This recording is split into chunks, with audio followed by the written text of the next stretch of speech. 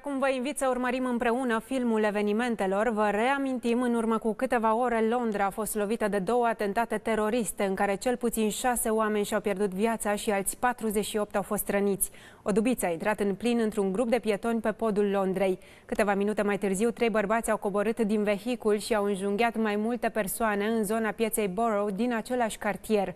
Polițiștii au intervenit rapid și i-au împușcat mortal pe teroriști.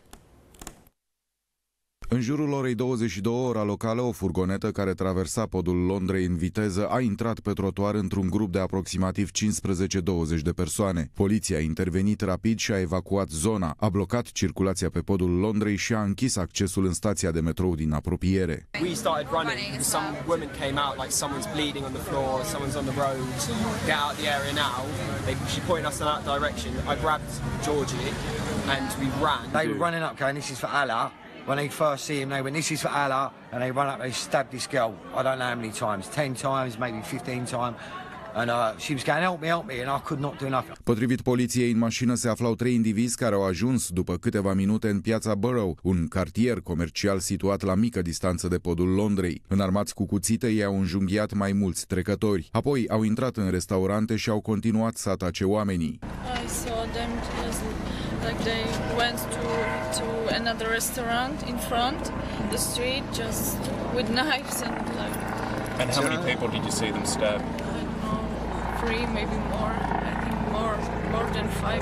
They stabbing, they were running in all the pubs, all the bars, I can't remember all of them, but they running in, they were stabbing everyone. I was going to people, run, I was throwing bottles at them, pint glasses, stools, chairs. I tried to help as many people as I could, but at the end of the day I was defenseless, mate.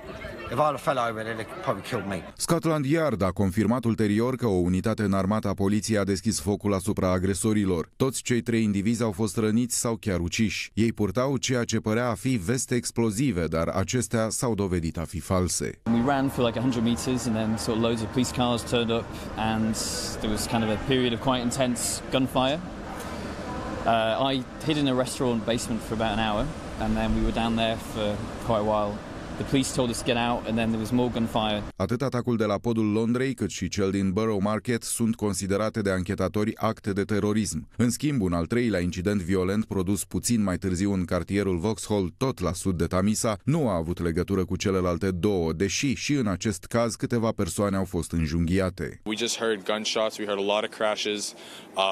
So as we, looked outside, the first thing you see again is a lot of fear and confusion with everyone outside in the streets. După mai bine de 3 ore de la atacuri în vecinătatea Podului Londrei au fost auzite 3 deflagrații puternice. Poliția a confirmat că a fost vorba de explozii controlate, fără a da mai multe amănunte. Atacul are loc la mai puțin de 2 săptămâni după atentatul de la Manchester, soldat cu 22 de morți și peste 100 de răniți, și cu câteva zile înaintea alegerilor parlamentare din Marea Britanie.